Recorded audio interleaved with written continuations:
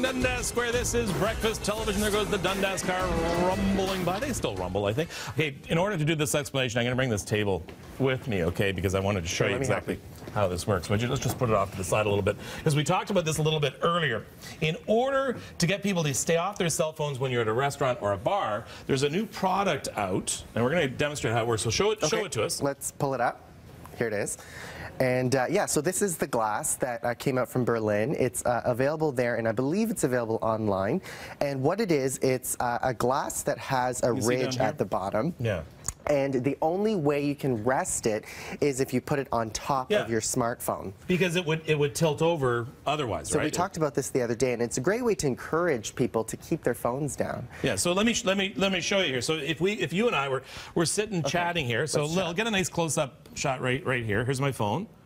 All right. So the phone's here. The glass would have a cutout on it, and in order for it not to tip over, you'd have to rest it the exact size on your phone. Now, it's a genius idea. I think it's a great idea. I think a lot of people might put matches under there or something like that. But you know, the thought is there to try and get you to talk to people. And I was saying that there's a game that I play with my friends where we put all our smartphones on top of one another, and then you know, the first person to reach for their phone picks up the tab.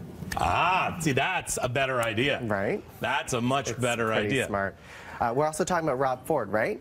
With the video with Bill Clinton. So just a few reaction tweets, right? I'm sure there's going to be a lot of reaction, both pro and con today for this. I know it's going to stir up a lot of controversy. Scott saying, I find it disgusting that Bill Clinton even knows who Rob Ford even is, but maybe that's just me. Another one here from Joseph. Oh no, that's all he can say. That's what a lot of people are saying. You know, here we go again. Another one.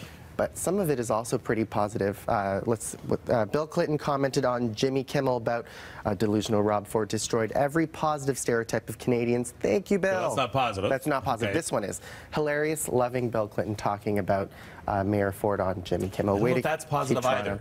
In the spotlight. Keeping Toronto in the spotlight. But there have been some positive, because he still has that incredible groundswell of support. You know what? Politicians around the world want to know how Rob Ford is keeping the support underneath him, and he's keeping a very... And that's going to be the strong point for him during the election. Yeah, no kidding.